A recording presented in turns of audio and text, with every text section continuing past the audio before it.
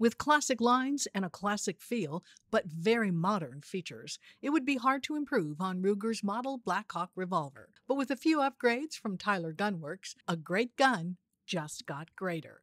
Guns Magazine editor Brent Wheat looks at this single-action revolver and why it's remained a staple in American history. I'm here with Lew Gosnell. He's a range master at Gunsite Academy. And Lew, you're an expert in lever guns and single actions. That's why you're working with us this week.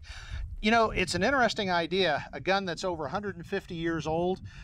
It's still even a viable weapon yet today in 2020. Why is that?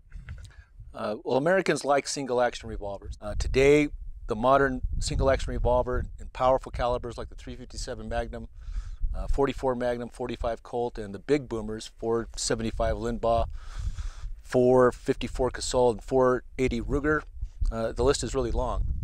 From a hunting standpoint, you can take any game, from Alaska and the lower 48 all the way to Africa, Cape Buffalo, if you can handle the gun. It's a safe gun.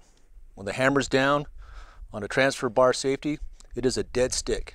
Okay, it cannot shoot. You have to do a number of manipulations to make it fire, and so from that aspect, it's really a good, useful weapon. This is a Ruger Blackhawk. It's been lightly modified by Bobby Tyler at Tyler Gunworks. The frame's been color case hardened. It's got a Bisley hammer, Furman Garza custom front sight, locking center pin, and it's convertible, so you can shoot 45 Colt or the other cylinder, 45 ACP. And when you're loading, controlling the gun at the cylinder. So as you're loading, it's like so. I'll do this. Do a failure drill. So two shots to the chest. Failure drill.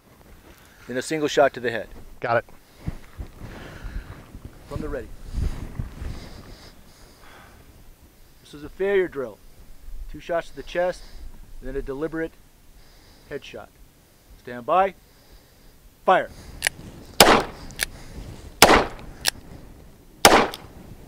Lew, I've had a great time out here. I've learned so much from you and my fellow riders. It's unbelievably hot, but we got through it and everything was wonderful. I can't wait to come back and take a full week class on the single action. For Guns Magazine, don't forget to check out all of our other great stuff, gunsmagazine.com. I'm Guns Magazine editor Brent Wheat. And that's your quick hit from FMG Publications.